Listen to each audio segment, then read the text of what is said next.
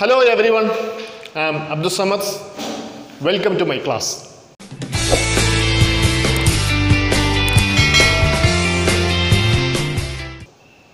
Diploma in Engineering, Mechanical Engineering, അതുപോലെ തന്നെ automobile engineering ഈ രണ്ട് ബ്രാഞ്ചിനും തേർഡ് സെമസ്റ്ററിൽ പഠിക്കാനുള്ള സബ്ജക്റ്റാണ് ഇലക്ട്രിക്കൽ ആൻഡ് ഇലക്ട്രോണിക്സ് എഞ്ചിനീയറിംഗ്.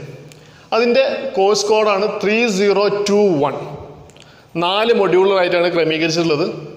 അതിൽ ഫസ്റ്റ് മൊഡ്യൂൾ 1 പറയുന്നത് ഇലക്ട്രിക്കൽ സർക്യൂട്ട്സ് ആൻഡ് സോഴ്സസ്. നമ്മൾ സിമ്പിളായിട്ട് നമ്മൾ ഫിസിക്സിൽ പഠിച്ച കുറേ കാര്യങ്ങളാണ് ഫസ്റ്റ് എല്ലാം വരുന്നത്. ഓംസ് ലോ, വോൾട്ടേജ് എന്താണ്, കറണ്ട് എന്താണ്, റെസിസ്റ്റർ, പവർ, എനർജി, അതുപോലെ തന്നെ series and parallel connection of റെസിസ്റ്ററിൻ്റെ series connection, parallel connection, അതുപോലെ തന്നെ രണ്ടിൻ്റെയും കൂടി കോമ്പിനേഷൻ, സീരീസും പാരലും എന്ന കോമ്പിനേഷൻസ്. പിന്നെ അതിലുള്ളത് A C circuits and it's terms.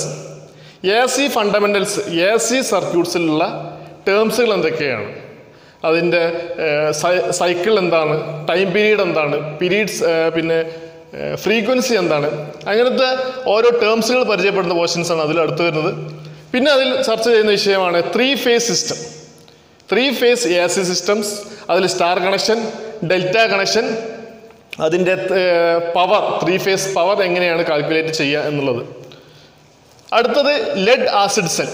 Lead acid സെല്ലിൻ്റെ വർക്കിംഗ് എങ്ങനെയാണ്, വർക്കിംഗ് പ്രിൻസിപ്പിൾ, അതിൻ്റെ കൺസ്ട്രക്ഷൻ എങ്ങനെയാണ്, അതിൻ്റെ ചാർജിങ് ഡിസ്ചാർജിങ് എങ്ങനെയാണ്, ആ മെത്തേഡ്സുകളൊക്കെയാണ് ഈ ഒരു ഭാഗത്ത് ചർച്ച ചെയ്യുന്നത്.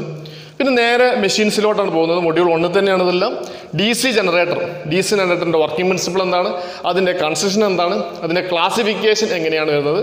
അതുപോലെ തന്നെ 3 phase ഓൾട്ടർനേറ്റർ. 3 phase ഓൾട്ടർനേറ്റർ എന്ന് പറഞ്ഞാൽ എ സി ജനറേറ്ററാണ്. അതിൻ്റെ സെയിം ഡി സി ജനറേറ്റർ പറഞ്ഞ അതേപോലെ തന്നെ അതിൻ്റെ വർക്കിംഗ്, കൺസ്ട്രക്ഷൻ കാര്യങ്ങളാണ്. ഇത്രയും കാര്യങ്ങളാണ് മൊഡ്യൂൾ 1 ഡിസ്കസ് ചെയ്യുന്നത്.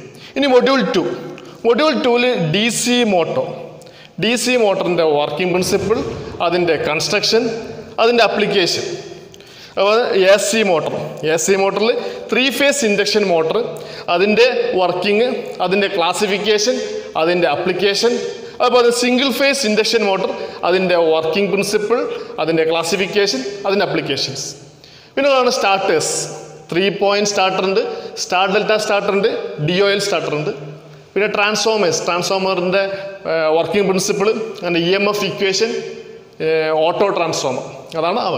ഇനി മൊഡ്യൂൾ 3ൽ മെഷറിംഗ് ഇൻസ്ട്രുമെൻറ്റ്സ് ആണ് ഡിസ്കസ് ചെയ്യുന്നത്.